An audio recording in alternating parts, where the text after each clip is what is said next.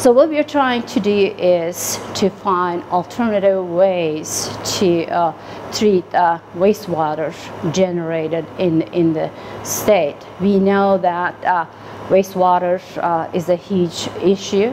There are environmental issues. Also, the water availability is an important factor for our approach to this project. There is no reason to use regular water or fresh water because microalgae are able to grow in wastewater, and this is an advantage because microalgae can be used to for the treatment of the wastewater. While they are growing, they absorb wastewater, contaminant from the wastewater, and they use this contaminant like nutrient to build the biomass. So far, we have been screening algae strains to see the first, could they grow in animal wastewater or frack water, and then we look at how fast or how efficient they grow,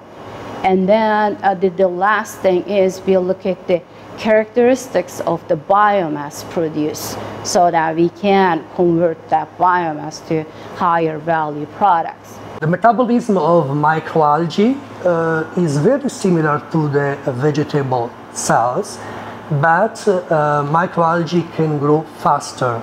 So in a reduced time, they can double the biomass, they can produce biomass, and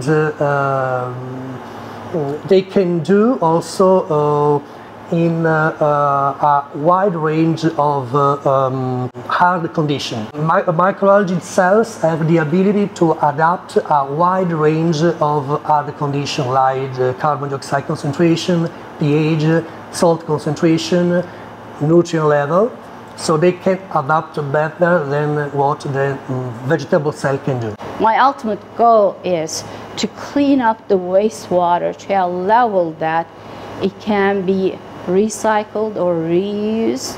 This water, clean water, can be used for irrigation. We know that growing crops takes a lot of water.